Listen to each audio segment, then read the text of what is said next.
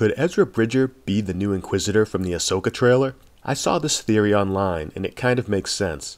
The last time we saw Ezra Bridger, he was aboard the Chimera with Grand Admiral Thrawn, being whisked away by the Purrgil into the unknown regions. But what happens afterwards? It's possible that Thrawn persuaded Ezra to join him, and Ezra, being alone, had no choice but to comply. Thrawn, being a master manipulator, could very well have twisted Ezra's mind, forcing him to join. Ezra had just lost Kanan, and over time may have felt abandoned by Sabine and the rest of the Ghost crew. This sense of loss and loneliness could have been enough to make him vulnerable to the dark side, just like a particular Sith Lord you may remember. Can Sabine and company bring him back to the light? Tune in to the Ahsoka series to find out. Ahsoka premieres August 23rd on Disney+.